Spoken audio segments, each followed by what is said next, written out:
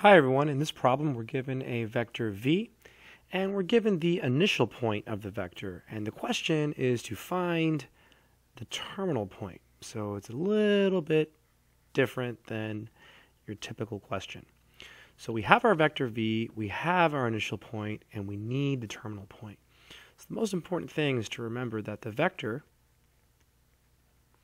is going to be equal to the terminal point minus the initial point. So it's always terminal minus initial, terminal minus initial.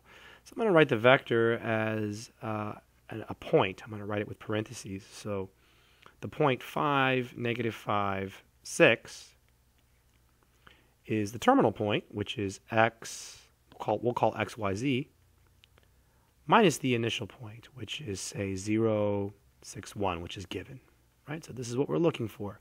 So our vector v is terminal minus initial. I'm writing it as a point because we're subtracting points, and that should give us a point. Okay, now we just add this to both sides. So we do plus 0, 6, 1 plus 0, 6, 1. And we just add each of the components. So x, y, z, all we do is we add the components. So 5 plus 0 is 5. -5 plus 6 is 1, and 6 plus 1 is equal to 7. And that, my friends, is the terminal point. Kind of an unusual question, so I thought I should make a video on this. I hope this has helped someone out there, and I hope it made sense. That's it.